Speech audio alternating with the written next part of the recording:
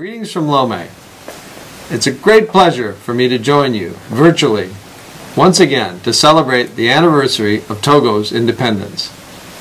You all know how deeply I believe in the vital role that the Togolese diaspora can play in achieving peace and prosperity for Togo. And so I'm honored to have this opportunity to address you. When I spoke to you last year by video for this same event, I talked about my optimism for the future of Togo and my hopes for the great advances in Togo's political and economic institutions. I remain very optimistic for Togo's future, but we all know that the past several months have been difficult for the country. I know that many of you have been following closely the political crisis that has shaken the country since last August, and that you're deeply and passionately invested in the outcome.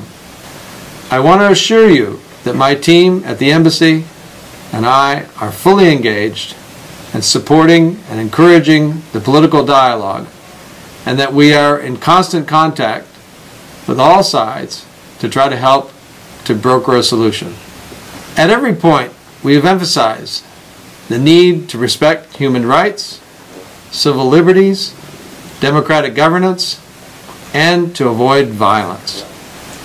And I can tell you candidly that at times both the government and the opposition have been irritated with us, and that makes me think we are playing our proper role. According to a new poll released just last week, the majority of Togolese are unhappy with the current state of political affairs. But importantly, they want change to be achieved through constitutional and democratic measures. We at the embassy are committed to doing everything we can to strengthen Togo's democracy. But to do that, I need your help. The diaspora has an enormous influence in this process. In my opinion, what we need now are constructive solutions based on facts.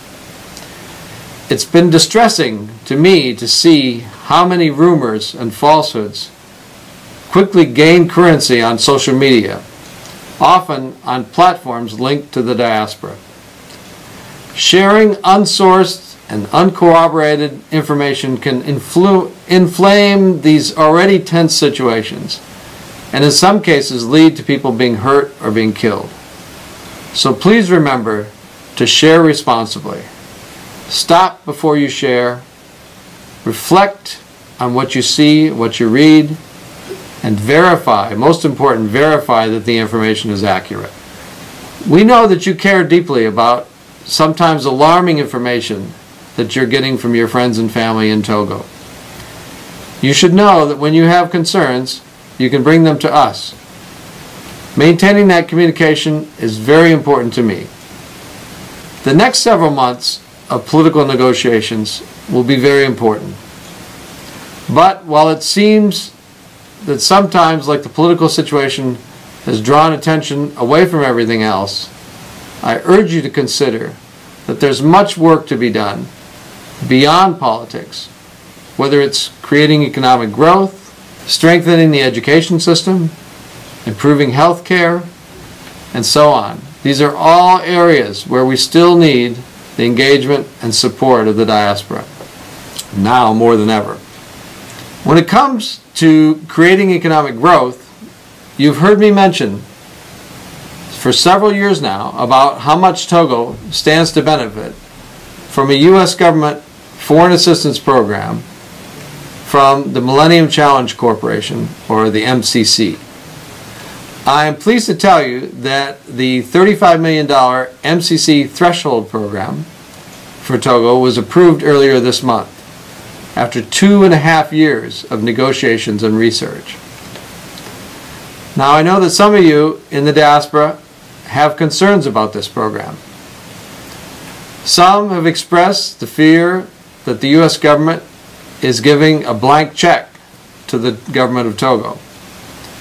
Well, in fact, the MCC threshold program is not budget support, meaning that it will not involve a significant transfer of funds to the government of Togo. The MCC will directly contract international experts who will provide targeted technical assistance to help make reforms in two important sectors, in telecommunications and land rights.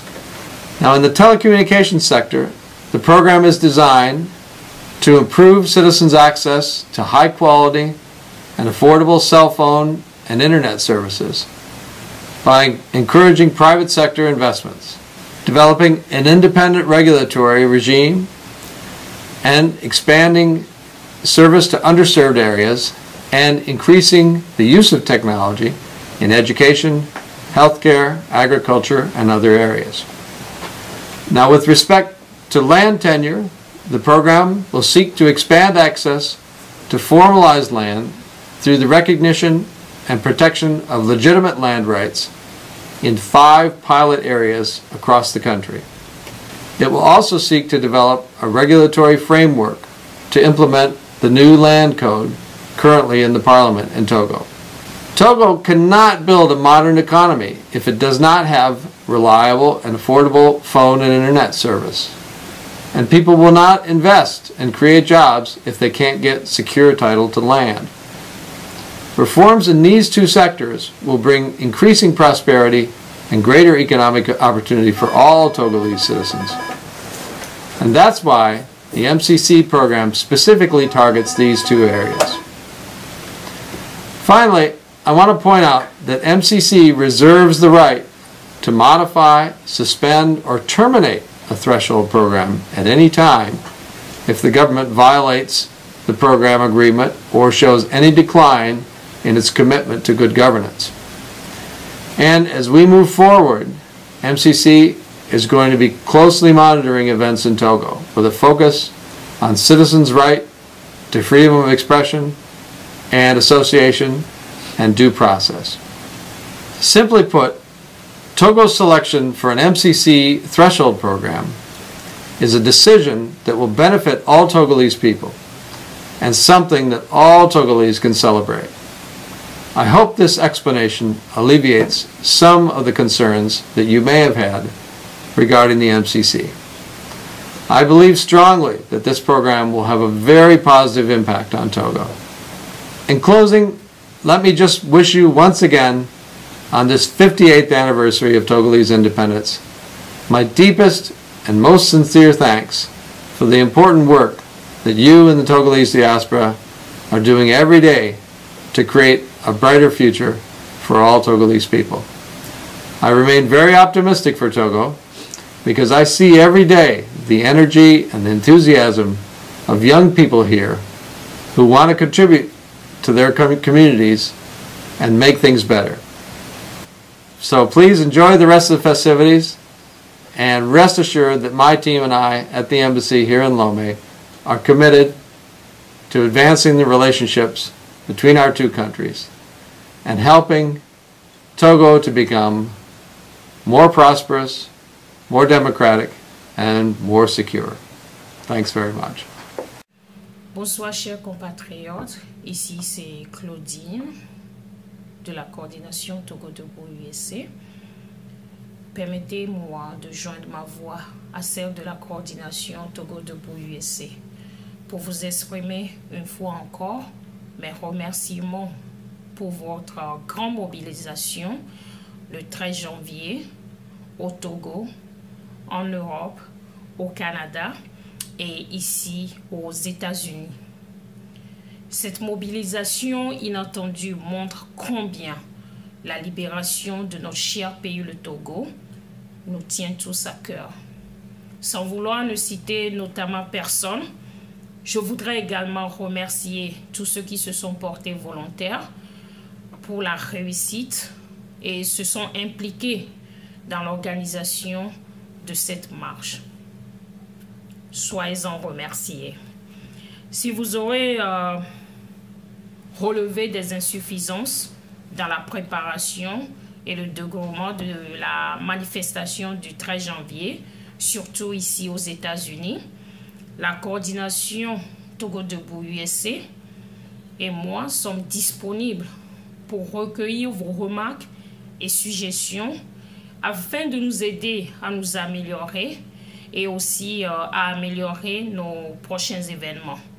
Aujourd'hui, nous sommes à un tournant très décisif dans cette lutte et la détermination de chacun et de tous devra être redoublée.